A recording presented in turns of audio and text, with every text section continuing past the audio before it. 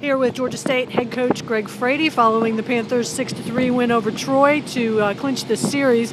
Coach, this is maybe one of the most complete games your team has played all season?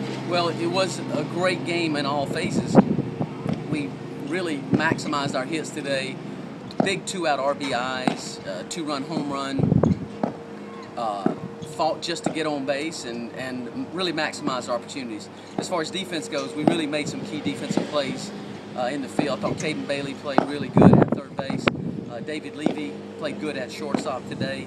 I thought Zach Moon had a good day back behind the plate, all in all. And then, Nathan Bates gave us a good start.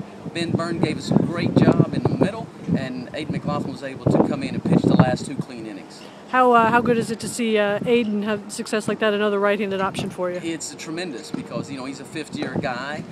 He's been through a lot. He's very traditional Georgia State Panther.